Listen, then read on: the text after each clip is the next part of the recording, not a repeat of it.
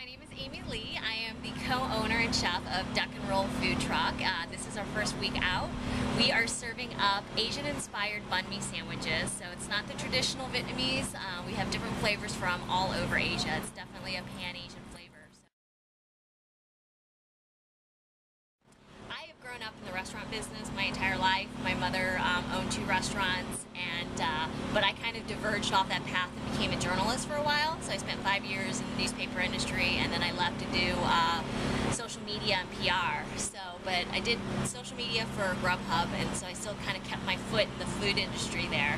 And then I was just missing cooking and being in the kitchen. So I decided to quit my job at this fast-growing, amazing company during the recession and start a food truck. It's either insane or brilliant, and I'm loving every minute of it right now.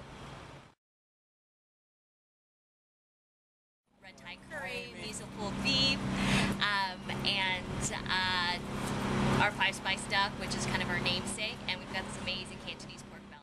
Our most popular so far has been between the miso braised beef and the 5-spice duck. In addition to the sandwiches, we do a red bean donut. It's a Mizuki red bean donut, which is pretty new to a lot of people here. So we've been selling out like crazy on those. Dusted in cinnamon and brown sugars, just a perfect amount of sweetness. And then we also make homemade our mango lychee salsa that has a little kick to it because we've added some red chili oil to it. Future plans is to continue to grow the Duck and Roll food truck and get it into as many neighborhoods as possible. And if all goes well, you know, there's a couple other concepts I like to experiment with. It's the beauty of the food truck. You can try different new things any day and open up.